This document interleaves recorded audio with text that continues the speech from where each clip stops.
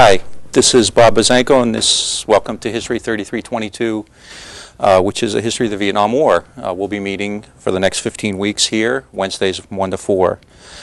And it'll be broadcast on Saturday nights from 1 to 3:35 a.m. So I want to say hello to everybody who'll be watching Saturday night too. I want to start by briefly going over the syllabus, and then we'll kind of hit the ground running. You all have a copy of this, right? I'll just kind of briefly do it. On the first page is all the vital information, office numbers and email addresses and so forth, and a little bit about the webpage, which I'll get to later. Also, I want to introduce behind us James Carter here, who will be the assistant, and he'll be doing the actual grading in this class. So if you're angry and upset, this is the guy you want to target your anger at, not me, because I would give everybody A's if I could. And James has office hours and email and phone information on that too. And you can read the little blurb on your syllabus, which tells you, what the course is about. Now, in addition to that, let me go to this now. I've set up a web page, and I'm trying to make it as interactive as possible.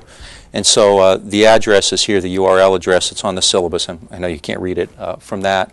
And you can scroll down and go to the link that says Vietnam War.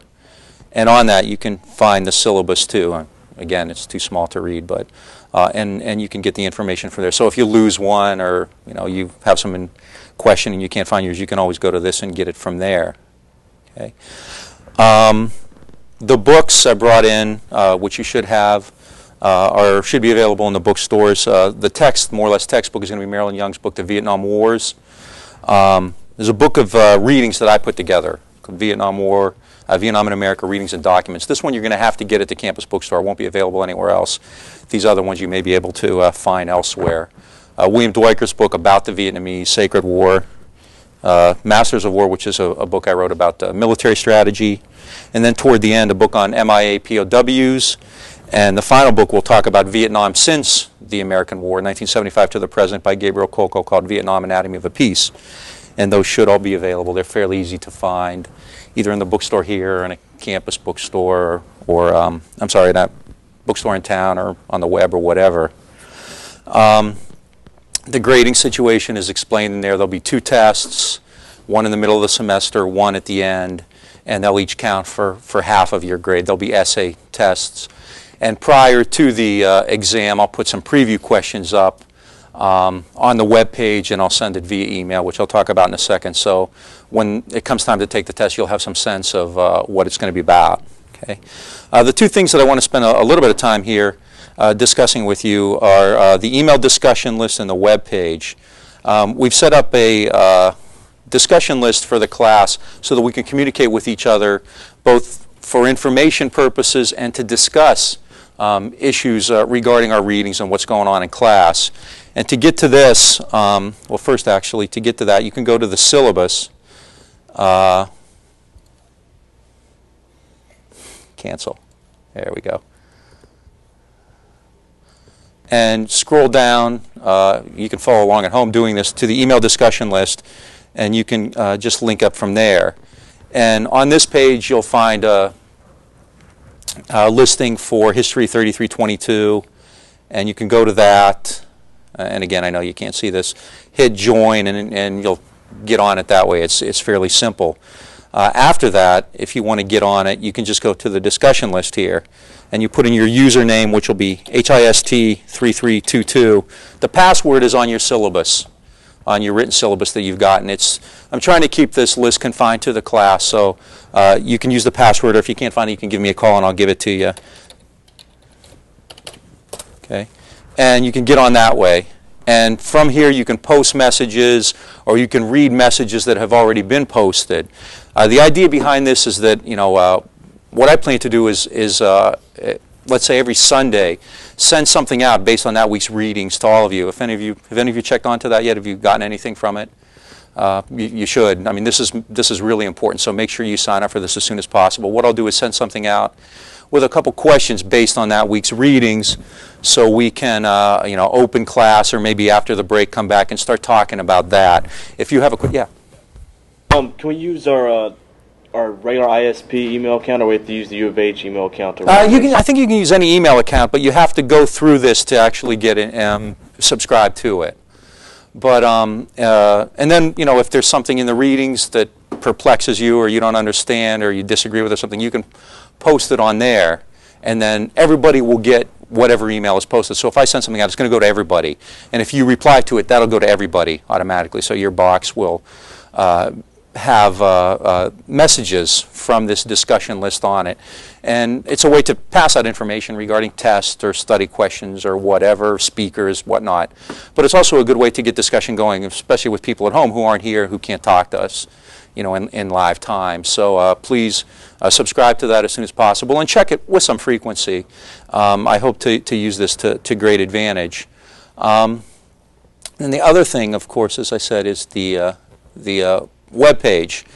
And with regard to that, on the Vietnam page, which is linked, I showed you how earlier, the syllabus is on that. There's a whole bunch of related sites. There's all kinds of good sites on Vietnam, on the war, on, you know, Vietnamese people, the history of the country, the art, you know, a ton of stuff. And I have a bunch of links to various Vietnam pages already up. And if you know of any that aren't there, please tell me and I can link those up. But it's fun just to surf, to mess around. You can see just all kinds of neat stuff on it, and a lot of good educational stuff too. Just an exhaustive, a huge amount of material there. Okay, the discussion list we already went over, and the one thing that I hope to make use of is the outlines. And for our purposes, you know, we'll use those today. For each class, I'm going to put up an outline with some specificity, but not a whole lot of detail. And these outlines will cover the main issues we're going to discuss that day. There will also be links on these outlines to images, maps, sometimes documents.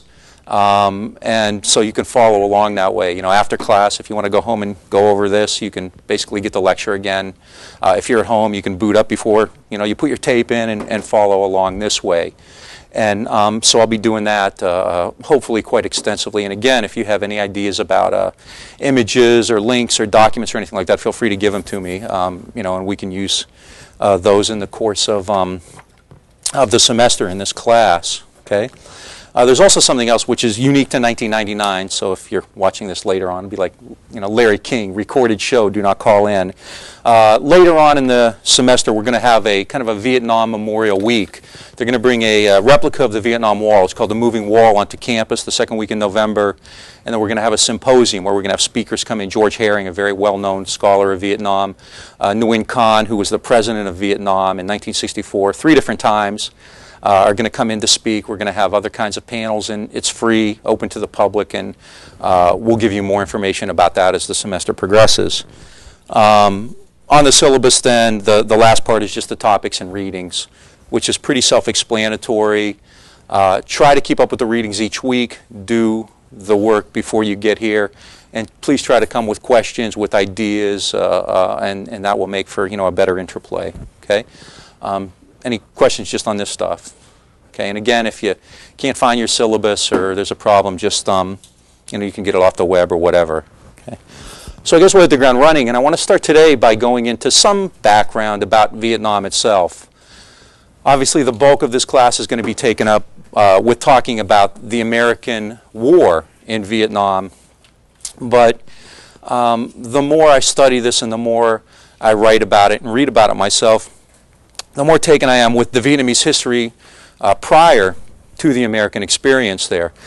I think if you study Vietnamese history over the long haul, over millennia, you see so many of the characteristics and traits that are going to become very important later on. And, you know, looking at it in retrospect, you can see why the French and then the Americans even more had so many of the problems they did, because Vietnamese history over these millennia really indicate the kind of traits, the kind of characteristics that would later cause so many problems for Westerners who tried to impose control in that country. Things like nationalism and resistance and patriotic pride and kind of patience. I mean, all of these things are visible in the centuries BC, you know, 2 millennia before the Americans showed up. So that's what I want to do today, go into some depth. I mean, I'm not an expert in the Vietnamese history, the American War. I'm much more familiar with. But I want to go into some, you know, specificity, some background on the Vietnamese, because I think, you know, that's really crucial to kind of getting some sense of what happened. So the first week or two we'll probably be doing a lot of background work. Okay. The first thing, as with any class, is you want to link up. You can see a map of Vietnam, and again, you probably won't be able to see it that well. But from time to time, you might want to take a look at this. I mean, geography is important. Vietnam is separated into 3 different regions.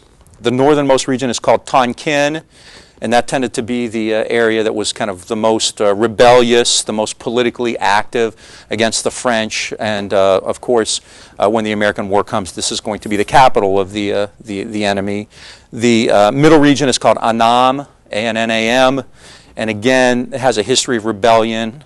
The southernmost region, in which the capital city, which was during the war called Saigon and now called Ho Chi Minh City, is located, is called Cochin, China, and I'll give you these terms again later. And that area during the French period tended to be the area that was most closely associated with the French, that had the most collaborators, and of course when the American War is waged, the southern Vietnamese will be on the side of the Americans, the Republic of South Vietnam. So from time to time, just take a look at the map and get some sense of the areas we're talking about. The 2 major life sources in Vietnam are 2 major rivers, the Mekong in the south and the Red River in the north. The Mekong begins here and curves all the way up along through Cambodia, along the border of Laos, all the way into China. Okay. The Red River is over here, and this goes from Hanoi to the Gulf of Tonkin. And these areas tend to be the areas of agricultural production, especially in the south. The Mekong Delta is really the rice-growing region, so it's really crucial. The vast majority of population lives in the Mekong area. About 90% of Vietnamese population during the American War lived on the coastline. I mean, really within 10 miles of the coastline. The interior, the Central Highlands, and places like that was rural and pretty isolated. Okay, so from time to time, take a look at the map. It's fairly useful. All right, so we're going to start by talking about Vietnamese society, talk a little bit about the background, and whenever you talk about Vietnamese history, you're going to talk about nationalism and resistance, and that's going to be a common thread, which we're going to see time and time and time again. It's really kind of a redundant issue with the Vietnamese.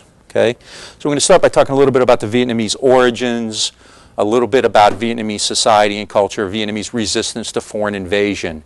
By the time the Americans arrive in Vietnam after World War II, the Vietnamese have already fought, over centuries, the Chinese, the Mongols, the French, the Japanese, and so forth. So the Americans tend to be another country in this long list of foreigners who have come in.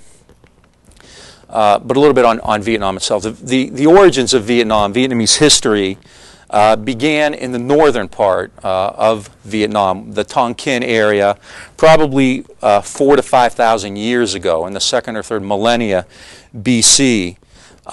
People speaking languages from South China with the culture of South China moved into Southeast Asia, and they began to interact with indigenous peoples in the area that is today northern Vietnam, Khmer peoples and different tribal groups and things like that. At that time in the north, the Red River area, the Red River Delta, which I just mentioned, was still underwater. And those areas, as the water receded, tended to be swampy, so there wasn't a great deal of population there. So the Chinese coming in tended to quickly make their mark and ultimately dominate northern Vietnam. By the 7th century BC, a kingdom emerged called the Kingdom of Van Long, and that's not a term that's terribly crucial to know. And that was ruled by a group called the Hung Kings. From time to time, I'm not sure my handwriting is going to be very legible, but we'll try. According to the Vietnamese myth, the Vietnamese creation myth occurs around this period. The Hung King met and mated with a fairy princess. So the Hung King was a dragon. So the Vietnamese creation myth involves dragons and fairies, and in fact, that's still kind of a powerful symbol today. Again, you may not be able to tell, but this is a dragon-carved columns in Hue, which was for a time the capital of Vietnam. So the symbol of the dragon is still very potent today in the Vietnamese. They have a real keen sense of history, just as in the United States you have coins with presidents' names on them, or famous buildings or landmarks or anything like that. The Vietnamese will often invoke their creation myths with things like dragons, and we'll see some other stuff too. So the Vietnamese are descended from dragons and fairies. The Dragon Lord of the Lac, LAC, was kind of the founder of Vietnam. He fathered over 100 children with a fairy princess whose name was Ao Ko. And then he returned to sea with half of those children, and the fairy princess settled in the Red River Delta in the north with the other half. Okay, so he goes back to the sea. She remains on land. And one of those children became the first Hung king, the first king of the Vietnamese people. Eventually, the line reached 18 different Hung kings. Okay, so it's a long dynastic procession. The last Hung committed suicide, and this is something you'll see from time to time too with the Vietnamese rulers, in 257 BC. And this led to the creation of a new kingdom, the kingdom of O Lac. Okay. As the Dragon Lord had protected the Hung king, the O Lac were protected by the golden turtle. And there's a couple, again, it's a powerful image that's still used today. You see steel-bearing turtles are quite common, so I don't know if you can tell, but this is a huge terrapin with this huge column of steel on it, indicating the strength and power of the turtle and how it's going to protect the Vietnamese people. And here's another a line of columns, steel-bearing turtles. You can see, probably a dozen there, bearing these huge steel columns. Again, as a symbol of the power and the protective capacity of these turtles. So these images are still very powerful in Vietnamese society. So the golden turtle spirit would protect the Ao Lac kingdom, just as the dragons had protected the Hung kingdom. They guarded the Ao Lac. Eventually, and you can still see these throughout Vietnam today, there are hundreds of shrines and movements dedicated to the dragon, the Hung dynasty, and to the Ao Lac. So it's a very potent legacy, and the Vietnamese are quite aware of that. Okay? From the Ao Lac in 208 BC, the kingdom of Nam Viet emerged, and this is the origin of the modern Vietnam name. The Nam Viet peoples came out of south coastal China, and they conquered the Ao Lac, the Turtle Kingdom, in 208 BC. For about a century, the Nam Viet kingdom ruled, but then in 111 BC, the Chinese, who had been unified by the Han dynasty, came in and took control of Nam Viet. And again, most of this is occurring in the north. The south is still not heavily populated, and the south is just too far away. So in the south, you still have indigenous peoples working along the Mekong and so forth. Right? The Han established Chinese control in the 2nd century BC. Almost immediately, however, and this is over 2,000 years ago, the Vietnamese began to resist the Chinese. And this is something you're going to hear time and time and time again. I mean, today we're going to go over this in fairly great detail. Vietnamese resistance is a common thread. It's a common issue. And you can see this from the very beginning. Chinese administrators in the north, in the Tonkin area, demanded authority and conformity. And they challenged Vietnam's own traditions and Vietnam's own sovereignty. And so this is going to be a real issue, and it's going to remain one for a very long time. Who controls Vietnam? Who really maintains Vietnamese sovereignty? And from the beginning, Vietnam begins to develop a series of folk heroes. The last in the line will be, of course, Ho Chi Minh, somebody you're probably familiar with already. But among the first were actually two women, Trung Troc and her sister Trung Ni, who, of course, are known as the Trung sisters. And again, the Trung sisters are still a potent legacy today. Again, a photo. There's a procession honoring the Trungs with the elephants, and they have a big parade. So again, this is an indication, like the dragon, like the turtle, of how the Vietnamese will invoke their past history for contemporary purposes. The Trung sisters, around 40 AD or so, especially Trung Trac, established a rebel army.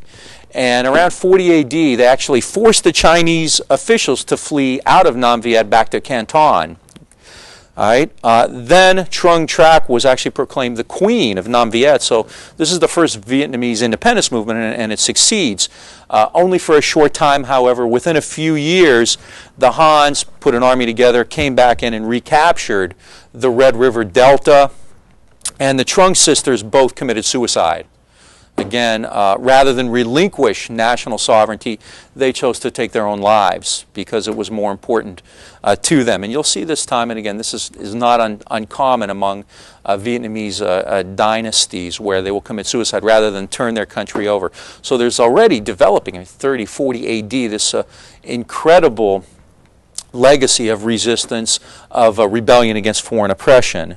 Now, once the Trung sisters commit suicide, the Chinese come back in, and this leads to a gradual but fairly steady control or growth of Chinese influence called, that's the term Sinicization. Whenever you see Sino, S-I-N-O, S-I-N is usually the indication that it has something to do with China. So Sinicization means increasing control by the Chinese. And you see that from the 1st century AD onward. So there's going to be this tension, this conflict throughout the next millennia. The Chinese will constantly be trying to gain greater control. The Vietnamese will be negotiating on one hand but resisting on the other hand. So there's going to be this tension. It's going to be common, constant throughout Vietnamese history. Something else comes out of this too that's going to be very important. A new Sino, Chinese, Vietnamese elite is established. And there's always going to be a kind of a division, a schism in Vietnamese society between those who have Chinese blood and those who are indigenous Vietnamese. The elite at this time tends to be Chinese Vietnamese or Chinese. Later on, you're going to have all kinds of issues about this with regard to collaboration and so forth. The Chinese tend to be the merchant class in Vietnam in this period. So you start to see social divisions. This new Sino-Vietnamese elite is established. Now, a lot of Vietnamese, indigenous Vietnamese especially, don't like that. So revolts against this new elite.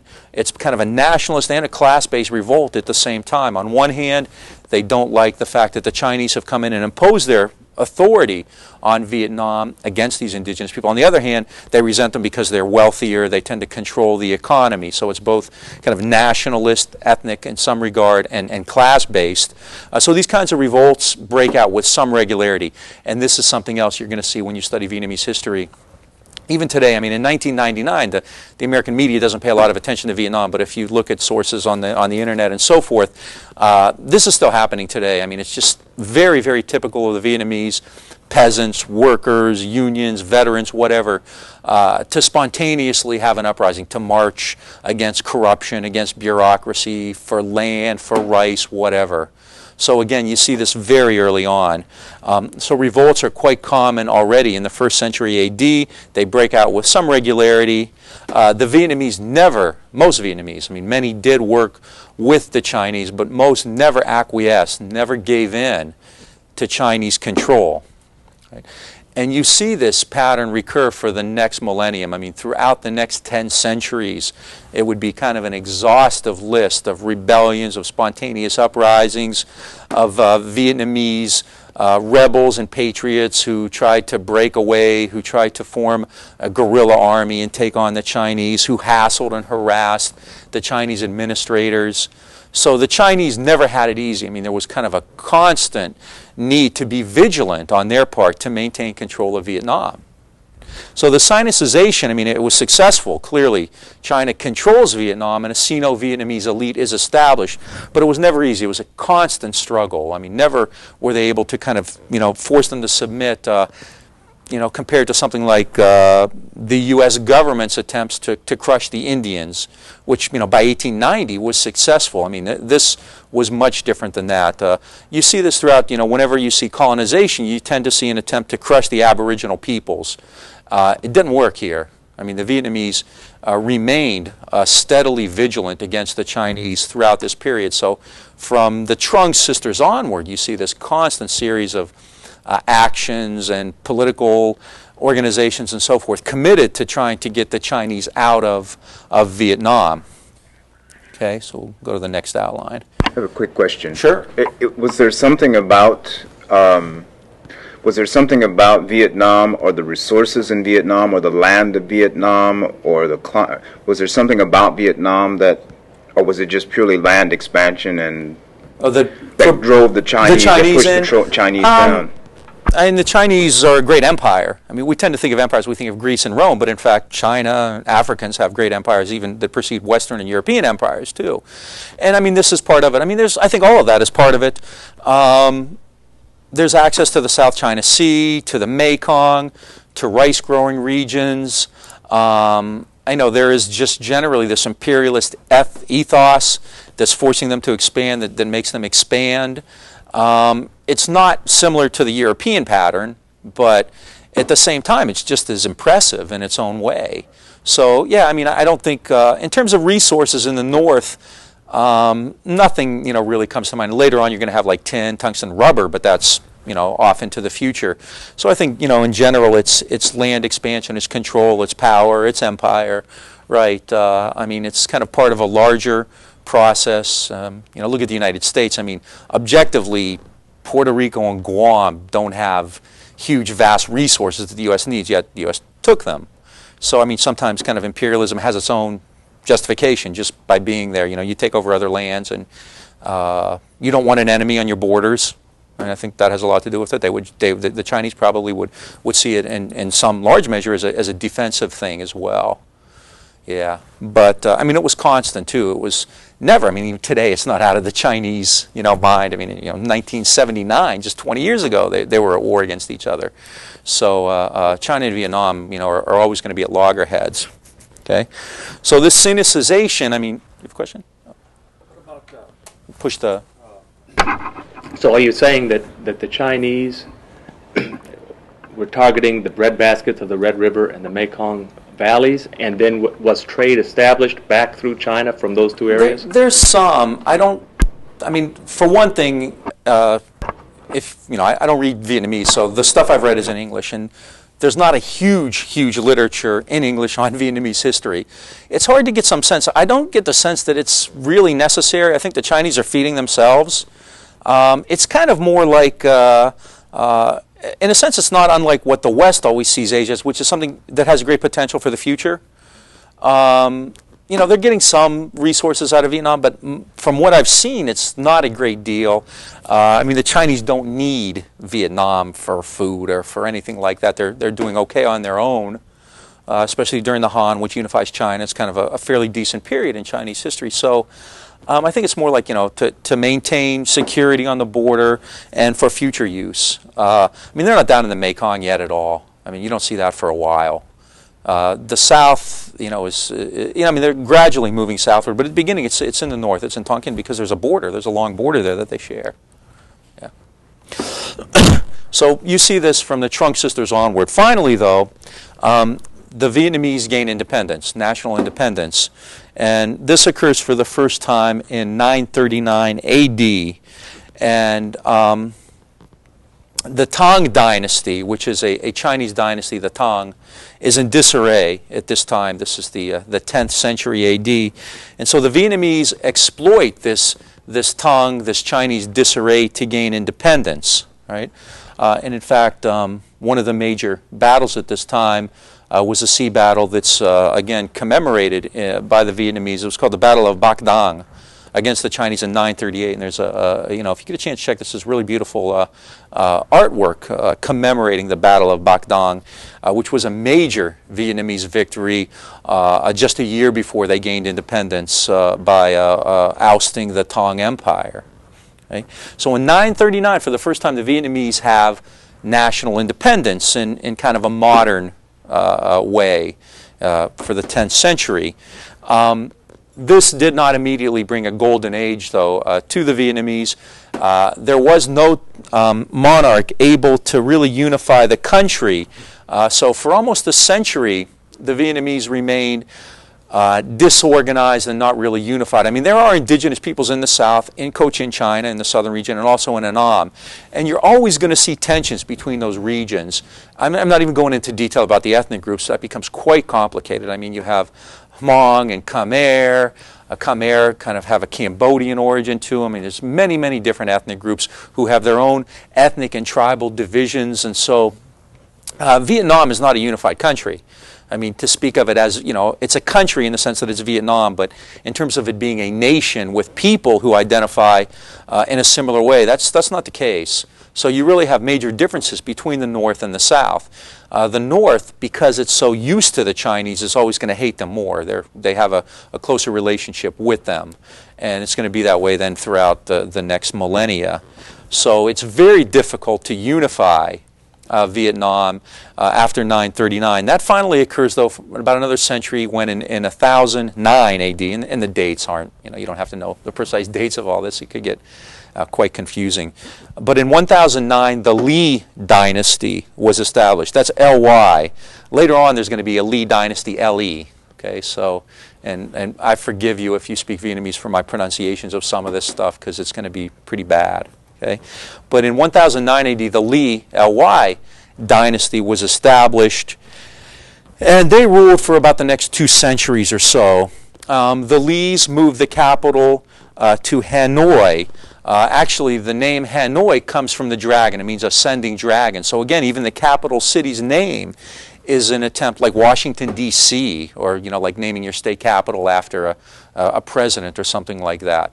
The capital city, Hanoi, is an attempt to call upon this Vietnamese tradition, this Vietnamese past, to the dragon creation myth. Okay, so the Lees moved the capital to Hanoi.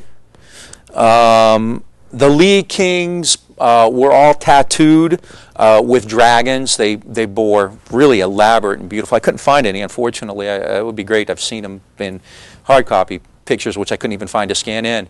Elaborate dragon, very beautiful dragon tattoos, so that they too could claim kind of the spiritual procession of the Dragon Lord and of the Hung kings. Okay. And again, this speaks to the Vietnamese use of history. History is inherently educational and political. And the Vietnamese are really masterful at this. They have a strong sense of their heritage and of their past, this heritage, this tradition of resistance, of nationalism, and so forth. And so by calling on the dragon protector or the turtle protector, by assuming the mantle of the Hung kings with the dragon tattoos, they're able to kind of link back to that. And so you see this progression through the Trung sisters. There's actually another woman who led a rebellion in the 2nd century named Lady Trieu, T-R-I-E-U. So women are actually quite involved in this too. Traditional Vietnamese society actually has fairly similar gender roles, Confucian society to the West, where women have a subordinate position, but it wasn't at all unusual for women to be political. And so you have the Trung sisters and Lady Trieu who lead rebellions, and there were shrines and memorials and artwork dedicated to them as well. So the Vietnamese really take history and they use it for contemporary purposes. And you see this, I mean, even today. In fact, there was a story that came out today. I guess Time magazine has a little blurb on Ho Chi Minh. And the Vietnamese government is very upset about it because it's showing some stuff about Ho in a different light that they like. So the Vietnamese are still very conscious, and every society is, of the way they use history. George Orwell once said, whoever controls the past basically controls the present and thus the future. If you can tell people how to think about their past and what icons and myths and images they should revere, then you are able to get them to think a particular way at the present. And the Vietnamese are quite aware of that. So they call on this, a very heroic and in many ways quite impressive past with the resistance and the great dynasties. And they use that for purposes of protest, of dissent, of rebellion, of resistance throughout this entire period. So during this period, the Lees quite often invoke the past. Much of the Lees dynasty's authority, however, was rested upon the moral force they had, and they often called on the spirits of the past, again invoking their heritage. They often invoke cultural heroes to give legitimacy to their rule. So you see the Vietnamese will invoke the Dragon Kings or the Turtle Protector, just as in America or in Texas they would say, remember the Alamo, or the way some politicians, Bill Clinton, would invoke JFK, or the way some people would invoke Ronald Reagan. The Vietnamese will do that too. So they're going to try to gain credibility and legitimacy from invoking the past that way. Also under the Li, you see two traits that are going to be common to Vietnamese society: Confucianism and Buddhism. And these flourish in the Li dynasty from about 1000 AD on. Buddhism, of course, the religion which is still the major religion in Vietnam. Again, there's a Buddhist pagoda. There are also statues of Buddha throughout Vietnam. So again, this is a rich cultural legacy. When we get to the American period, this is going to be particularly important because a great crisis will emerge in the early 1960s between the Buddhists and the ruling government, which is Catholic. And this is going to be one of the major developments in the ultimate American takeover of the war there. So the importance of Buddhism in Vietnam really can't be understated. It's really crucial to understanding Vietnamese society, Vietnamese history. So Buddhism comes in and really flourishes. It becomes not necessarily it's not an official state religion, but clearly becomes the dominant religion by this time. There are also kind of a lot of little what in the West you might call sect religions, although that often has pejorative meanings, which really aren't the case in this instance. In Vietnam, there are a lot of small religions and groups like that, animists, people who worship nature and whatnot. But by far, the majority is going to be Buddhist, and still is today. And in fact, the Vietnamese government in the 1990s still has problems with Buddhists. They are not only a religious group, but a political force. And especially so in the 1960s. We'll see that time and again. It's the Buddhists' anti-government activities, which, you know, pretty legitimate in many cases, be a constant headache for American policymakers because they're trying to create this image of a stable and secure and progressive and modernizing Vietnam at the same time that this minority Catholic government has majority Buddhists out in the street protesting, and in some cases, you know, you've probably seen the photo, burning themselves up in the middle of Main Street. So Buddhism is quite important, and you start to see this in the Li dynasty. In addition to that, the Chinese adopt a Confucian system, and they'll maintain that for about the next century as well. Confucianism, you've probably studied it before, had it in some class.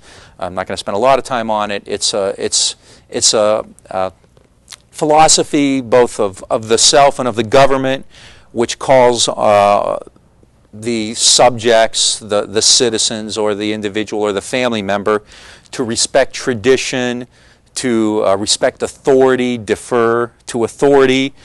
Confucianism believes there's a natural order to things. Individuals, you know, children respect their parents, citizens, subjects respect the monarch, and so forth, so there's a natural order. In addition to that, Confucianism establishes a system of government which is going to be based on merit and skill rather than on bloodlines or, you know, on genealogy. So they establish an elaborate examination system. And again, you've probably heard, you know something about this. So if you want to become a civil administrator in the Confucian system in China or eventually in Vietnam, you have to take a test. So they have these elaborate exam systems. So if you want to become a civil servant, you take the exam, and if you pass, then you can get a posting. Allegedly, this is a way to have a legitimate merit system, so the best and the brightest actually do rise to the top. Okay? And the Vietnamese, according to these Confucian ideas, establish a national examination system of their own in the period of the Li dynasty. Okay. So it's becoming kind of a modern Asian nation at the time, and this is really, you know, after the millennia of Chinese interference, of Chinese control. This is really kind of a golden period for the Vietnamese, the Li dynasty, and that lasts for a couple centuries until around the date that they give for the end of the Li dynasty is 1225 A.D. And at that point, the Li were succeeded by the Tran dynasty, T-R-A-N. And the Tran continued many of the reforms and the developments that had begun during the Li period. The Vietnamese population, Vietnamese territory continued to grow. The army grew. They started to develop a national army as a way to protect themselves because, of course, the threat from the north is always there. I mean, the Chinese haven't given up by any means on Vietnam, so you have to protect yourself. You have to prepare for that. The bureaucracy grew according to the examination system. You develop a civil bureaucracy to run things, to administer society, so the bureaucracy grows. The exam system was further developed because you need it for the bureaucracy. So this is, in a sense, is modernization 10th or 11th century style. In the 20th century, there was always a big movement for modernization of the Third World, which often was kind of a hidden way to talk about Westernization. But this is, in a sense, modernization Asian style, 12th century style, where the Vietnamese are looking to China.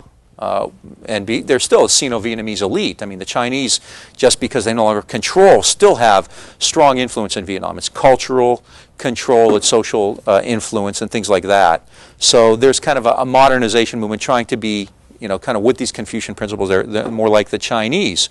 But at the same time, they don't like the Chinese. So, you're borrowing and you're part of it, but at the same time, you're rebelling against it. So the Vietnamese will always kind of have that double issue going. So the Tron Kings continue the development of the Li, but at the same time, they have to spend a lot of energy, a lot of resources in fighting off the Chinese, which is why they needed a big army, as I said. The Chinese from the north, in fact, in the 13th century, in the late 13th century, Mongol armies invaded from China. They invade Vietnam, and there they were defeated by the forces of another Vietnamese patriot, Trung. Let me see if I spelled that. Trung Hung, H-U-N-G, Dao. And Trung Hung Dao follows in this line, like the Trung sisters or Lady True or later on Ho Chi Minh. Trung Hung Dao leads this army in 1284 AD against the Mongols. He was one of the first in this long line of Vietnamese heroes, like Ho Chi Minh later on, who has a brilliant strategic mind. And this is one thing that when you study these Vietnamese statesmen and generals, it's just amazing that their strategic analysis and their kind of foresight, their patience, which is truly remarkable, really impresses you. I mean, they're able to kind of see the bigger picture, use international events, figure out, maybe retreating now means that later on we can do something like that. So there's a really impressive strategic legacy here as well. Tran Hung Dao also invoked the nationalist spirit, called on the Vietnamese to kind of be patriotic, to repel this foreign invasions. He said that the Mongols ambassadors stroll about in our streets with conceit, using their owls and crows' tongues to abuse our court, flexing their goats' and dogs' bodies to threaten our ministers. They've extracted the silver and gold from our limited treasuries. So again, he's invoking this nationalist idea. They're kind of pompous, kind of strutting around as if they run the place, and they're ripping us off. They're emptying the silver and gold from our treasuries, which don't have enough to begin with. And so this works. It's a strong nationalist message. The army responds to it, and the Tron oust the Mongols. I mean, the Mongols, are a huge invading army, incredibly impressive military force, yet the Vietnamese defeat them. So it's just truly, a remarkable, and it's based not on sheer force, but on morale as much as anything. And it's another thing you'll see in the Vietnamese wars. Napoleon once said in warfare, morale is about 90% of the battle. And if you study the Vietnamese, you kind of believe that, because they're never going to be the dominant military force. They're never going to have as much weaponry, as much firepower, but their morale, their will to win is always going to impress people. It impresses the French and the Americans. I mean, Americans, to this day remark upon that. They give different reasons for it, but the Vietnamese Vietnamese morale always remained fairly high. So once the Mongols are repelled in this Tron dynasty, the Confucian and Buddhist ideals grow even further. And Vietnam was relatively stable for a while through the 12th and 13th centuries, but into the 14th century. But by the 15th century, troubles arise again. There are economic crises which lead to peasant revolts and peasant uprisings.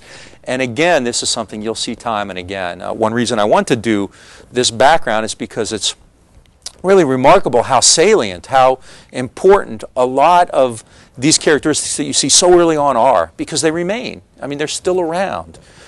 Peasant revolts, you see these, from the first few centuries AD, but you see them again in the 15th century. This becomes a major issue.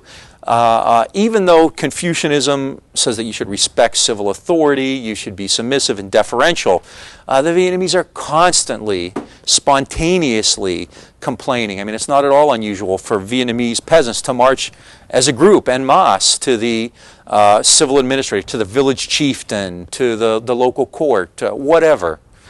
And this often happens throughout the whole country. So you start to see this, and this is often a case, a cause of great social unrest. I mean, again, in the 1990s, this stuff is still going on. So there's this real history of revolt, of peasant revolt, of spontaneous revolt, spontaneous uprisings. And again, this is a foreshadowing. I mean, you're going to see this time and again in the 1930s, in the 1940s, especially throughout the entire French period. The Vietnamese are always going to be doing this. We'll talk more about that later.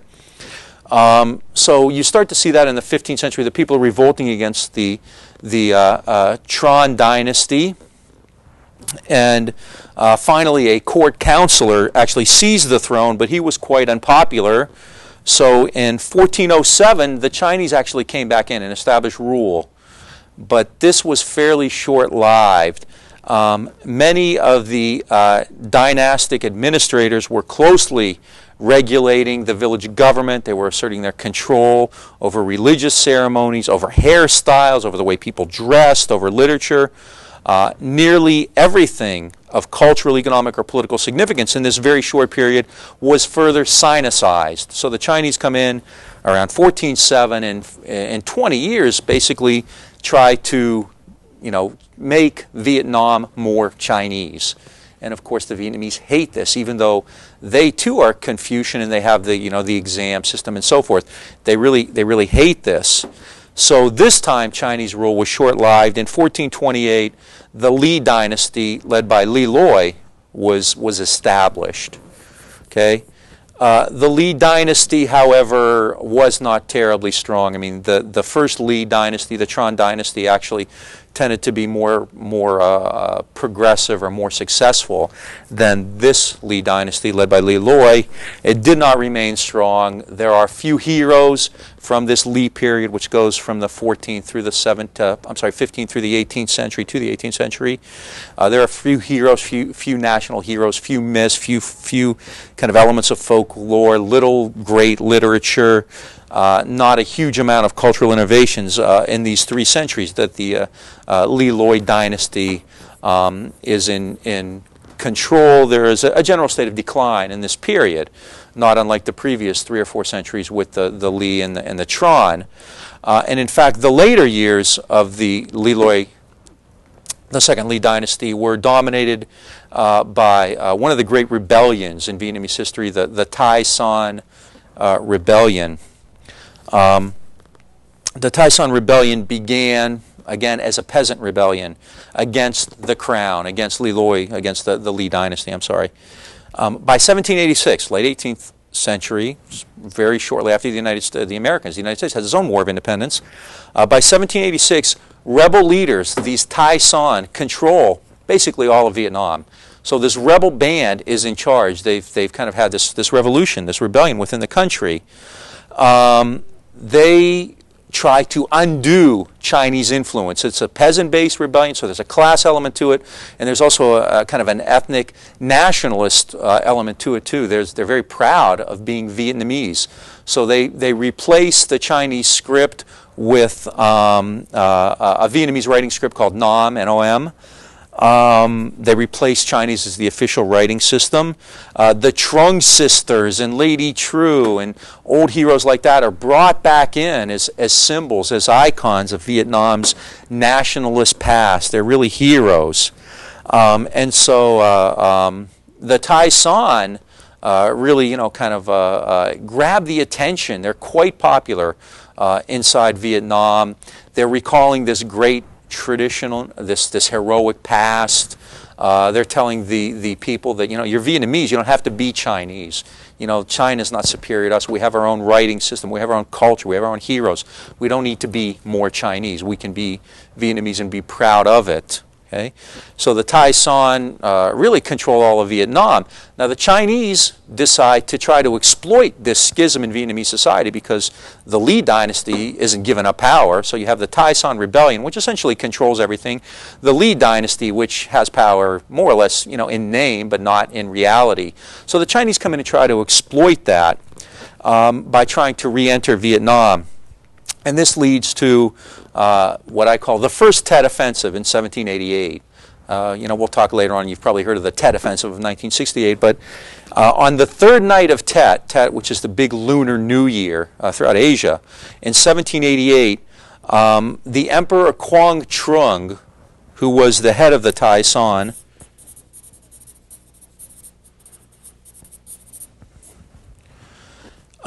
moved on to Hanoi, drove on to Hanoi with a brigade of elephants. The Tai-San, as I said, were a peasant group, and they were trying to eliminate these Chinese forces who had come in under the leadership of Sun Shi, the emperor at the time. And the Chinese had come into northern Vietnam just weeks earlier. They'd only been there a short time. The Chinese weren't expecting Quang Trung's army. Quang Trung, the Vietnamese, had the element of surprise. They shocked the Chinese. The Chinese panicked as they fled across the Red River. A bridge broke. Hundreds of Chinese soldiers and elephants crashed into the water and drowned.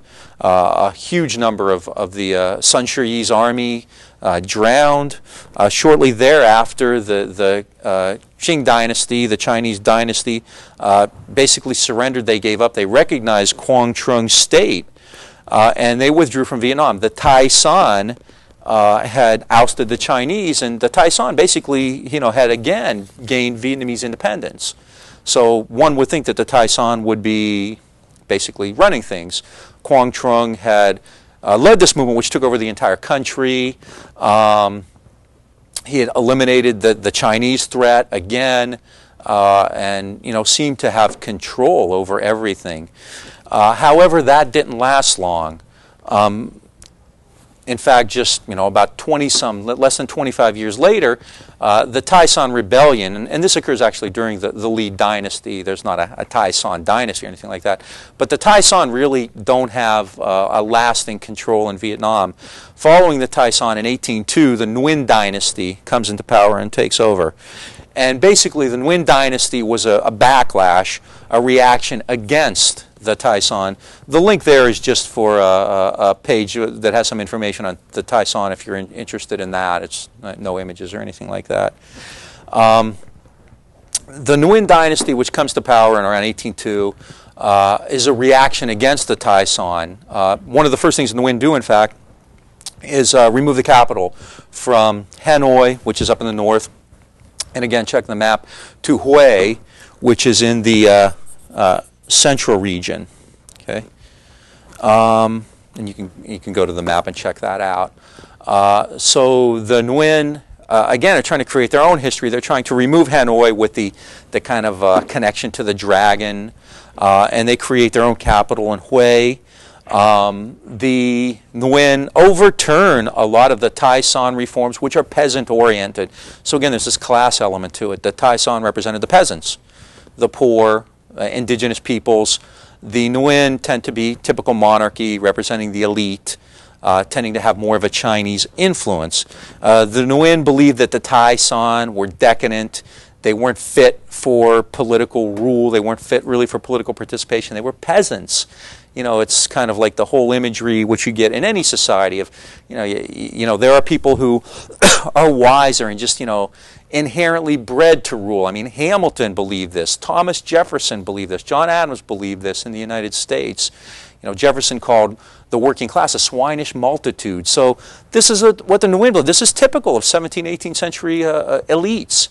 They are educated. They are intelligent. They are fit to rule by birth.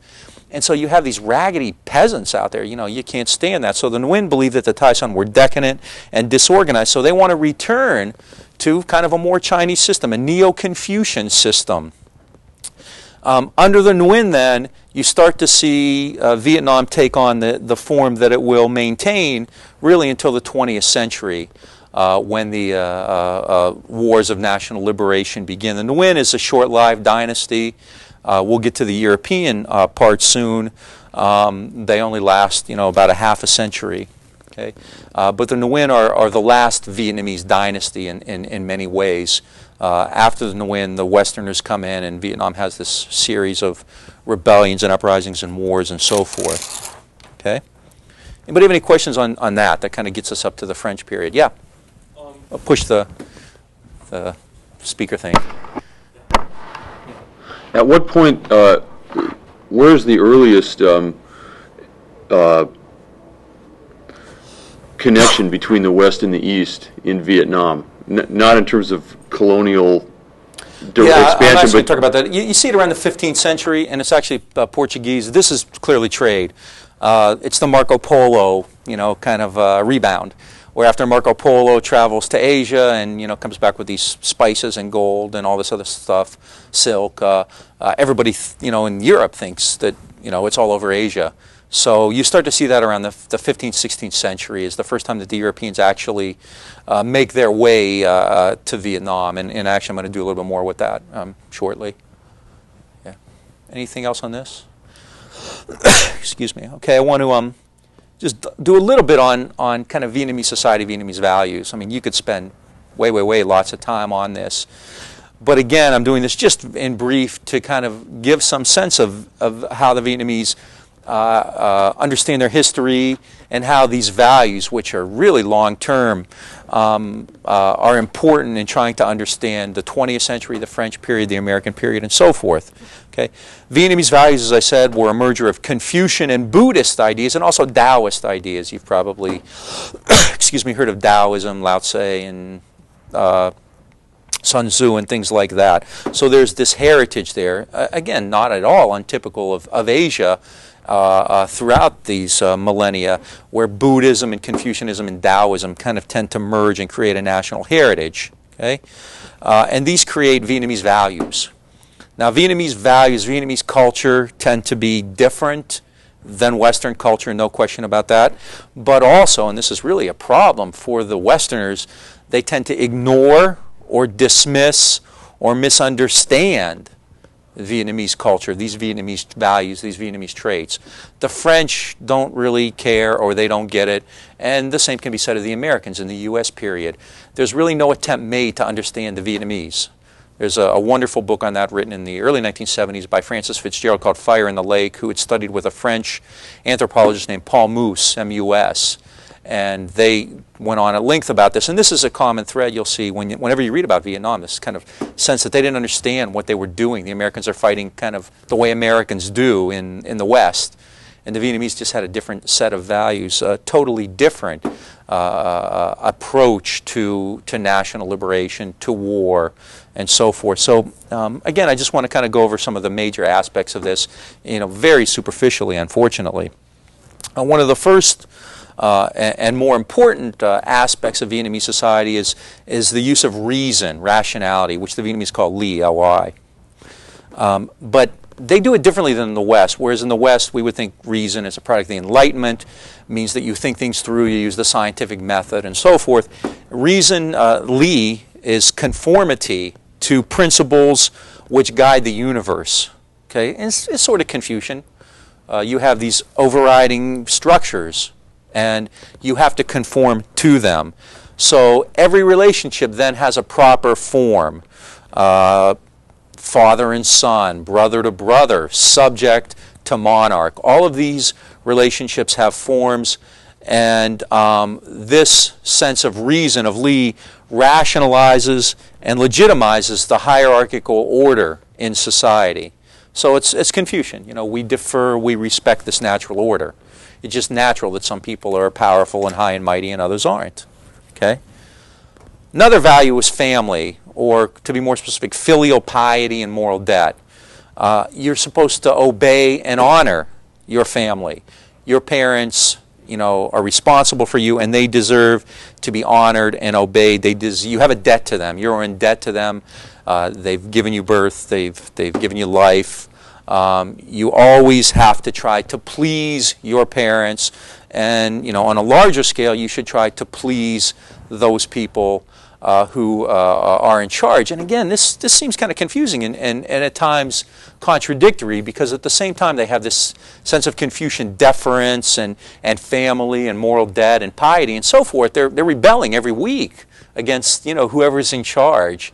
So, not all of it is terribly consistent, and sometimes it may seem confusing, but in fact these are all aspects, and it makes Vietnamese society quite compelling, but also very difficult to understand. And as I said, the French and the Americans just never got it. Another very important trait is something called Nha, which is righteousness, or the righteous path. Nha means that you are willing to fulfill your social obligations, basically to do the right thing. You live by an unbending set of rules. And again, like these other things, this sets the form for your relationships, for father, son, brother to brother, subject to king, or whatever. You do the right thing. You have righteousness. The Vietnamese also believe, and I mentioned this before, in a natural order. They believe that there is a moral and just order in the universe. There are cause and effects relationships between acting virtuously and having good luck. If you behave, if you act virtuously, if you have, if you act according to reason, if you take care of your parents, if you're a good subject, then good things will happen to you. If you wait, if things look bad, then you wait, and the natural order will return. And this is really crucial, because this gives the Vietnamese a sense of time that's much, much, much different than the West. I mean, here in the West, this is a baby country, the United States. 1776 is the independence date, right? I mean, that's less than 225 years. The Vietnamese, we're talking about millennia, 4,000, 5,000, 6,000 years. So the Vietnamese sense of time is quite different. This idea that there's a natural order and things will return to their natural order gives them a sense of patience and vigilance and dedication that the West doesn't really have. I mean, in the West, things tend to be done quickly. And when the Americans go to war in Vietnam, I mean, this is obviously going to be a huge, huge difference. I mean, the Vietnamese are fighting something called protracted war. We take our time. We'll fight. Ho Chi Minh would often say, I'm willing to fight 20, 40 more years if I have to. So the Vietnamese have a sense of time, a sense of patience, much different than the West's. And in large part, this comes from this belief in a natural order. I mean, in time, things, we got rid of the Chinese, we got rid of the Mongols, we'll do it again, but, it's going to happen. We have to act virtuously, and then the natural order will be restored. I mean, clearly, outside forces can come in and disrupt that order. The Chinese can, the French can, or whoever, but it will be restored in time. So they have a belief in this. A couple other traits that are really important, and again, when you start looking at the war, they're worth keeping in the back of your mind. The village and subsistence economy. Vietnam was often called a people's war, and in large measure that's because the composition, the setup, the establishment of Vietnamese society has kind of localized roots. It's a fairly intimate society in many ways, especially at the village level. The village, and indeed the nation, are actually something akin to large families. So you have this family relationship in your own family, father, son, and so forth. But the village is like a family too, and the family is a small village. Villages are fairly isolated. They're separated from one another by rice paddies, by gates sometimes. They're garrisoned. Each village has its own guardian spirits. So each village has its own, altars. The families live there. They have farms.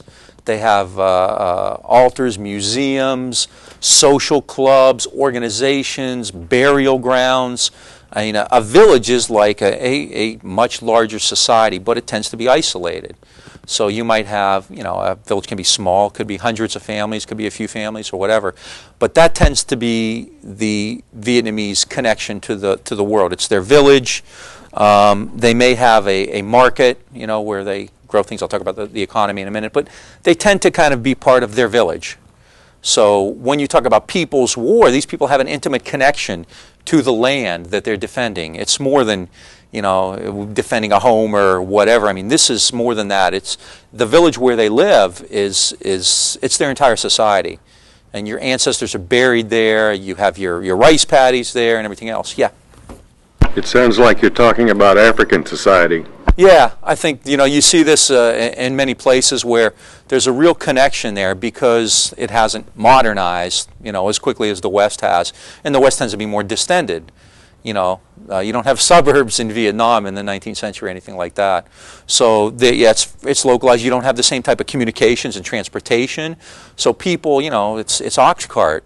So people aren't able to take a train or later on a car or a bus or whatever and kind of see the country. So there tends to be a greater sense of community in that small group. And again, this is difficult when the Americans come in. One of the things they always try to do is to win the hearts and minds of the Vietnamese. It's one of the common slogans they used. But there was a great deal of misunderstanding on just how attached the Vietnamese were. So, I mean, one of the great failures was something called the Strategic Hamlets Program, where they were trying to move the Vietnamese out of their villages because they believed that the enemy Viet Cong was going in and proselytizing. And so what they did is take them out and they put them in new villages. Well, do you want to be removed from your house and brought somewhere that you don't know about? And when you, especially it's even worse when you have burial grounds and your rice paddies and everything else there.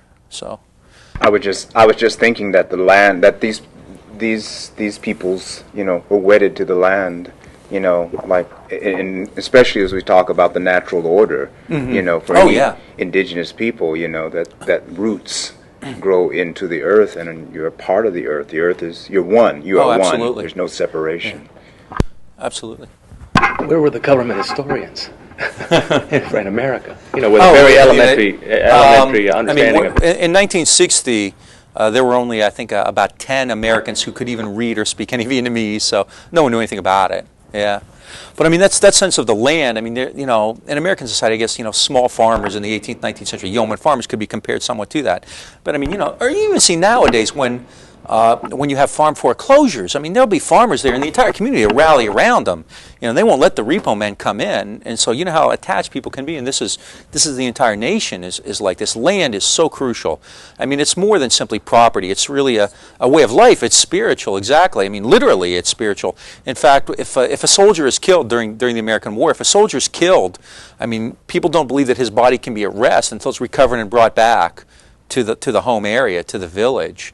If not, this body just kind of goes wandering around, looking for peace and solace. So the village is really, really important. And American, when it comes to strategy, things like pacification programs or whatnot, there's really kind of a misunderstanding of this when there is an attempt made to understand it at all. Right. The final thing, which is kind of connected to that, is subsistence economy. Vietnam is, of course, an agricultural society, and the biggest crop is going to be rice, or rice paddies in the villages. There may be an outdoor market with some small-scale transactions. Rice is the key, but there is always the specter of hunger. One never knows, what the rice crop is going to be like. Because you have this kind of decentralized, localized way of life. You don't have larger markets, although trade does occur. You have craftsmen and artisan in villages as well, smiths or furniture makers or whatnot. But things tend to occur within that subsistence economy. There's not, you don't go down to the local Sears and Roebuck or anything like that, obviously. This is an agrarian, peasant, rural society, right? And it remains so into the 20th century. I mean, Vietnam is not heavily industrialized or anything, even when the Americans come in. It was the Americans who brought a lot of this to Vietnam. I mean, they had to create ports and communication systems and roads and things like that. So it is not a modern technological society. It does not have a market economy to speak of. It tends to be more subsistence, tends to be more localized. Okay? And as I said, those values are important when the American phase of the war begins, the French and the Americans both. You're going to see these ideas come back time and again. This sense of piety, of respect, of a natural order, this respect for the village, for this community, this attachment to the land, and so forth. So these are going to be ideas that really remain current throughout the entire period. Okay. This brings us to what you asked before, the European connection. I mean, we've kind of have some sense of Vietnamese history up to the French period, and now we can talk about the Europeans and get to what eventually will become the liberation movements and the independence movements and the revolutions, wars, all at the same time. Okay, so we're going to talk about European colonialism in Indochina, the confrontation with the West. In the first instance, a lot of this conflict has to do with two very different societies with different sets of values. One, Confucian, the other, capitalist. And so there's clearly not a whole lot of middle ground here. When the West begins to get interested in Vietnam, it is on a path toward capitalist empire. The Vietnamese are Confucian. Okay. By the 19th century, by the 1800s, Western civilization was on this path toward capitalist empire. It was compelling the rest of the world to participate in an ever-growing international market economy. Okay, the market economy grows out of Europe from the 15th century onward, and increasingly the Europeans begin to look into what today we call the third world, the underdeveloped world, for markets, especially for raw materials, for resources, for cheap labor. You know, I mean, to the utter extreme of taking slaves out of Africa, you know, in South America and, of course, in North America. So the underdeveloped parts of the world are really crucial to this expanding, this growing market economy on a global scale. We talk about globalization. That's a real buzzword today if you follow the news or read the literature. And globalization at the end of the 20th century is really nowhere near what globalization was like in the 19th century, which was an incredibly frenzied atmosphere of markets and colonialism and acquisition and so forth. The biggest difference is that in the 19th century it was done with armies. In the 20th century it's done with banks. You know, there's a real shift in the way it's done. It's every bit as effective and can be every bit as nefarious, but it's done with less bloodshed and, you know, kind of more efficiency. But you start to see this real movement in the 19th century toward this capitalist economy, this market economy. And the major powers, the great countries, the French and the Russians, the Germans, the British, Spain and Portugal to some extent, the Americans later in the 19th century, are in competition for markets, for raw materials, for labor, cheap labor. And they often resort to force of arms, to the military to use this. The British do this in India and in Hong Kong as a result of the infamous Opium Wars, where they forced the Chinese to buy opium and then they seize Hong Kong. They do it in Egypt. The Dutch do this in what is today Indonesia, the Dutch East Indies. The Spanish had done it in the Philippines before that. In fact, everybody's kind of trying to race into China. China is kind of decaying in the 1800s. So, you know, by the end of the century, you start to see various countries, the Russians at Port Arthur and the Germans at Qingdao, take pieces of China. So there's this kind of Western frenzy, and the Americans, of course, do it in Hawaii, in the Philippines, Cuba, Puerto Rico, Guam, and elsewhere. So Vietnam is going to be a part of this process as well. The Vietnamese, they're Confucian. They have a different sense of the natural order than the West does. I mean, to the West, the natural order is this expansion, it's this growth. Western and Eastern societies often have terribly different values. The West sees property as something to be used and exploited for growth and expansion, unlike the East. I mean, this idea of the yeoman farmer by the 19th century is giving way to kind of a more commercial agricultural ethic, whereas in Vietnam you don't see that. So again, it's capitalism versus Confucianism. The Vietnamese have a different sense of the natural order. They want to avoid this new world system. They're not real thrilled about globalization. They don't believe that it will work to their benefit. And every time there is a shift in the way business is done in either a world system or on a local level, some people are going to benefit from it and many aren't. There's never ever been any kind of a system developed where everybody benefited from it. And so what the Vietnamese would say is you have to determine the efficacy, the decency of a system by who wins and who loses. And as the Vietnamese see it, in this international market economy, they and the dark-skinned peoples of the world and the underdeveloped peoples of the world probably won't win. Globalization will work to the benefit of particular elites, but they'll probably be European. So the Vietnamese, this offends them on a practical level, but in addition to that, it offends them in terms of their own, I mean, they wouldn't have said it this way, but their class interests, their economic interests are at stake as well. So this globalization is very difficult.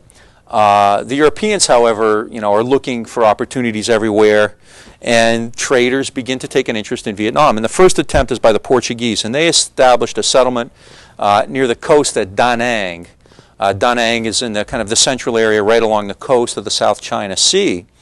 And the Portuguese established a settlement there in 1535, and this is really the first attempt. Now, the Portuguese wanted to use Vietnam, like Marco Polo had, to get into the spice trades of Asia. They spent about a century in Vietnam into the mid-17th century before leaving, and the Portuguese leave, and of course their goals were never met. But other Europeans were looking to Vietnam at the same time, and especially the French. Okay? And the French arrive in 1858. The French, and actually a few Spanish ships were involved in this too. There was a fleet of 14 ships, mostly French, a few Spanish, with about 3,000 troops seized Da Nang in 1858. And let's take a break and we'll pick it up after this.